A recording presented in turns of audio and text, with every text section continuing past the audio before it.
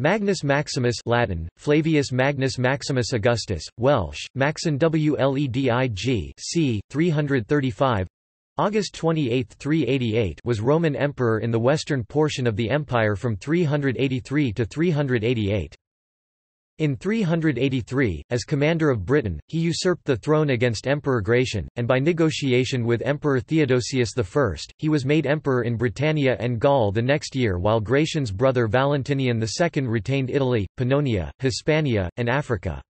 In 387, Maximus's ambitions led him to invade Italy, resulting in his defeat by Theodosius I at the Battle of the Save in 388. In the view of some historians, his death marked the end of direct imperial presence in northern Gaul and Britain.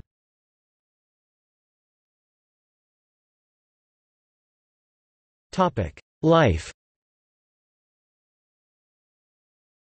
Maximus was born c. 335 in Gaiacia, on the estates of Count Theodosius the Elder, to whom he was a nephew. Maximus was the son of the general Flavius Iulius Eucharius and the brother of Marcellinus. Near contemporaries described his dignity as offended when lesser men were promoted to high positions. Maximus was a distinguished general. He served under Count Theodosius in Africa in 373 and on the Danube in 376. It is likely he also may have been a junior officer in Britain in 368, during the quelling of the Great Conspiracy.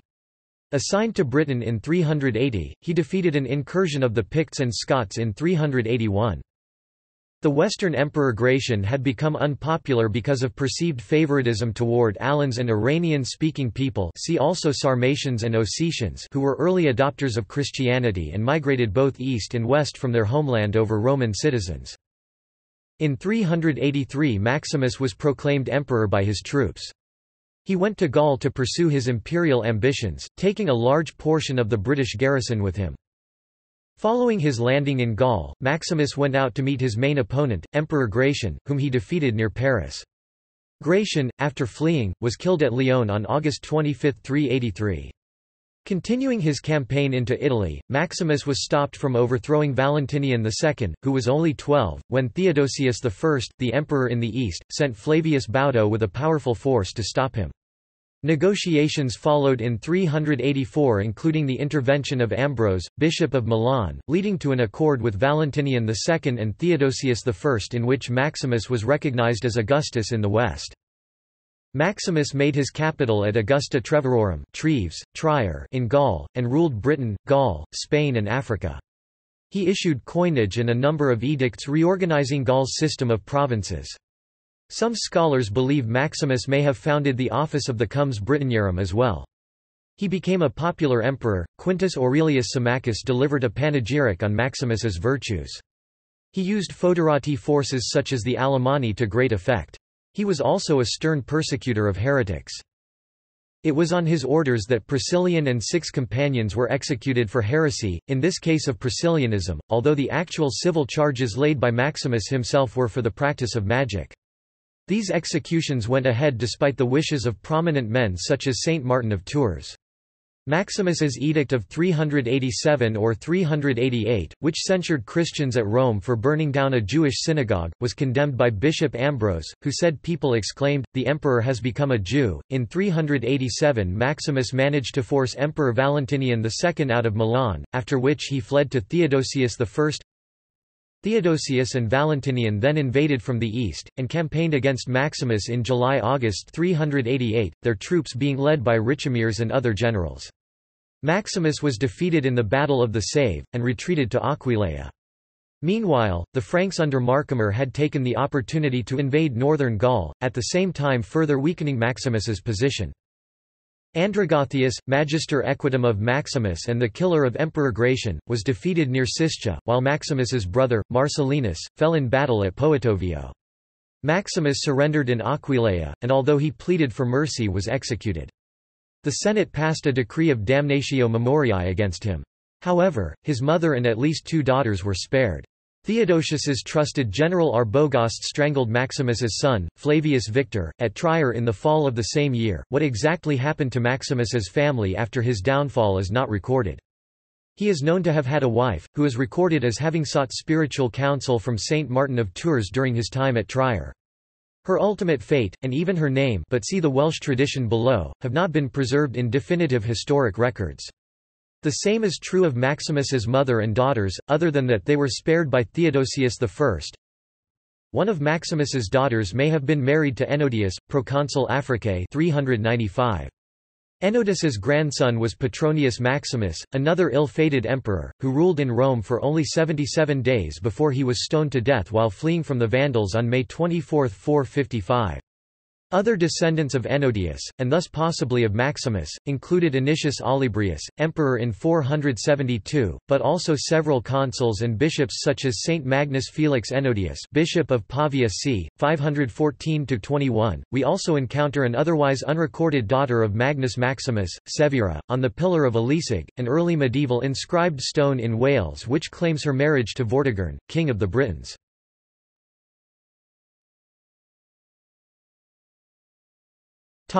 Role in British and Breton history. Maximus's bid for imperial power in 383 coincides with the last date for any evidence of a Roman military presence in Wales, the Western Pennines, and the fortress of Diva. Coins dated later than 383 have been found in excavations along Hadrian's Wall, suggesting that troops were not stripped from it, as was once thought. In the De Excidio et Conquestu Britanniae written c. 540, Gildas says that Maximus left Britain not only with all of its Roman troops, but also with all of its armed bands, governors, and the flower of its youth, never to return, having left with the troops and senior administrators, and planning to continue as the ruler of Britain in the future. His practical course was to transfer local authority to local rulers. Welsh legend supports that this happened, with stories such as Brwyd Macsen Wledig English, The Dream of Emperor Maximus, where he not only marries a wondrous British woman, thus making British descendants probable, but also gives her father sovereignty over Britain, thus formally transferring authority from Rome back to the Britons themselves. The earliest Welsh genealogies give Maximus, referred to as Macsen, Macsen Wledig, or Emperor Maximus, the role of founding father of the dynasties of several medieval Welsh kingdoms, including those of Powys and Gwent. He is given as the ancestor of a Welsh king on the Pillar of Wledig, erected nearly 500 years after he left Britain, and he figures in lists of the 15 tribes of Wales. After he became Emperor of the West, Maximus would return to Britain to campaign against the Picts and Scots, i.e., Irish, probably in support of Rome's long-standing allies the Damnani, Votadini, and Novante, all located in modern Scotland. While there he likely made similar arrangements for a formal transfer of authority to local chiefs. The later rulers of Galloway, home to the Novante, would claim Maximus as the founder of their line, the same as did the Welsh kings. The 9th century Historia Brittonum gives another account of Maximus and assigns him an important role. The seventh emperor was Maximianus. He withdrew from Britain with all its military force, slew Gratianus the king of the Romans, and obtained the sovereignty of all Europe. Unwilling to send back his warlike companions to their wives, families, and possessions in Britain, he conferred upon them numerous districts from the lake on the summit of Mons Jovis, to the city called Cant Guic, and to the western tumulus, that is Crux Occident. These are the Armoric Britons, and they remain there to the present day. In consequence of their absence, Britain being overcome by foreign nations, the lawful heirs were cast out, till God interposed with his assistance. Modern historians believe that this idea of mass British troop settlement in Brittany by Maximus may very well reflect some reality, as it accords with archaeological and other historical evidence and later Breton traditions. Armorica declared independence from the Roman Empire in 407 CE, but contributed archers for Flavius Aetius's defence against Attila the Hun, and its king Riothamus was subsequently mentioned in contemporary documents as an ally of Rome's against the Goths. Despite its continued usage of two distinct languages, Breton and Gallo, and extensive invasions and conquests by Franks and Vikings, Armorica retained considerable cultural cohesion into the 13th century. Maximus also established a military base in his native Gallaecia, i.e., Galicia, Spain, which persisted as a cultural entity despite occupation by the Suebi in 409, see Kingdom of Galicia. This kingdom successfully resisted the Moors and subsequently initiated the Spanish Reconquista. Aetius sent large numbers of Alans to both Armorica and Galicia following the defeat of Attila at the Battle of the Catalonian Plains. The Alans evidently assimilated quickly into the local Celtic cultures, contributing their own legends, e.g., to the Arthurian cycle of romances.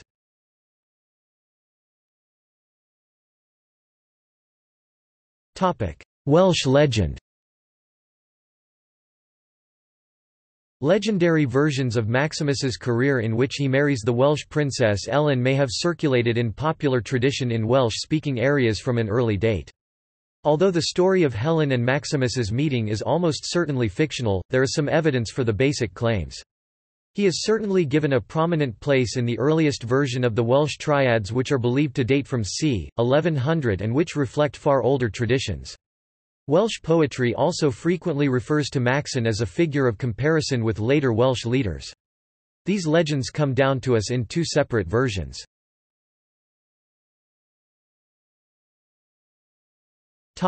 Geoffrey of Monmouth. According to Geoffrey of Monmouth's fictional Historia Regum Britanniae c. 1136, the basis for many English and Welsh legends, Maximianus as he calls him, was a Roman senator, a nephew of Coel Hen through Coel's brother Eoalinus, and king of the Britons following the death of Eudif Hen. Geoffrey writes this came about because Octavius wanted to wed his daughter to just such a powerful half-Roman half-Briton and to give the kingship of Britain, as a dowry, to that husband, so he sent a message to Rome offering his daughter to Maximian. Caradocus, the Duke of Cornwall, had suggested and supported the marriage between Octavius's daughter and Maximian. Maximian accepted the offer and left Rome for Britain. Geoffrey claims further that Maximian gathered an army as he sacked Frankish towns along the way. He invaded Clausentum, modern Southampton, unintentionally and nearly fought the army of the Britons under Conan Meriadoc before agreeing to a truce. Following further negotiations, Maximian was given the kingship of Britain and Octavius retired. 5 years into his kingship, Magnus Maximus assembled a vast fleet and invaded Gaul, leaving Britain in the control of Caradocus. Upon reaching the kingdom of Armorica, historically, the region between the Loire and Seine rivers, later comprising Brittany, Normandy, Anjou, Maine and Touraine, he defeated the king and killed thousands of inhabitants. Before departing to Rome, he summoned Coninus, the rebellious nephew of Octavius, and asked him to rule as king of the land, which was renamed Brittany, or Little Britain. Conan's men married native women after cutting out their tongues to preserve the purity of their language. Geoffrey of Monmouth presents this legend to explain the Welsh name for Brittany, Leda, as originating from Lled ta or half-silent.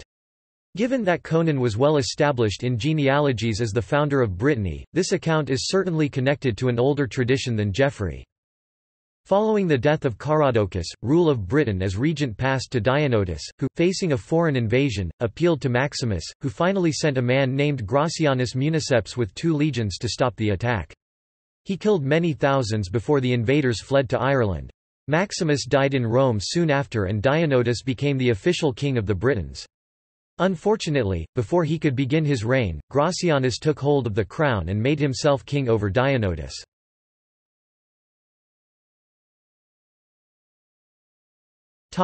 The Dream of Macsen Wledig.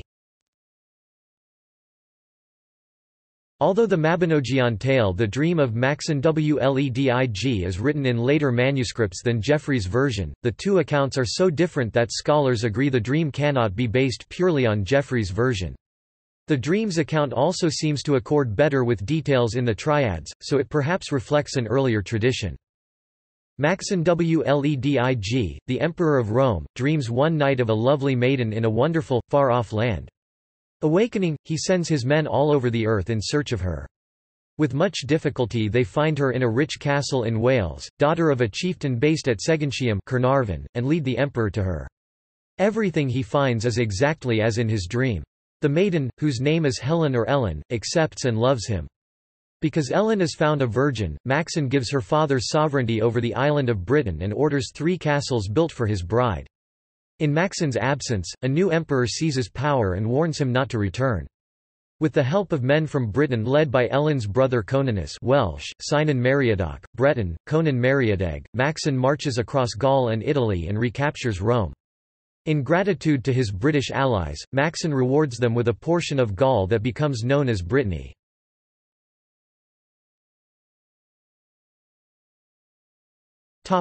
Later literature. The prominent place of Macsen in history, Welsh legend and in the matter of Britain means he is often a character or referred to in historical and Arthurian fiction. Such stories include Stephen R. Lawhead's Pendragon Cycle, Mary Stuart's The Hollow Hills, Jack White's Camelot Chronicles, M. J. Tro's Britannia series, Nancy Mackenzie's Queen of Camelot and Rudyard Kipling's Puck of Pook's Hill. The popular Welsh folk song Ymaohyd, recorded by Dafydd Iwan in 1981, recalls Macsen Wledig and celebrates the continued survival of the Welsh people since his days.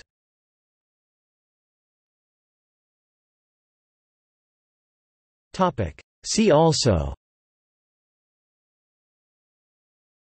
Pillar of Elisig.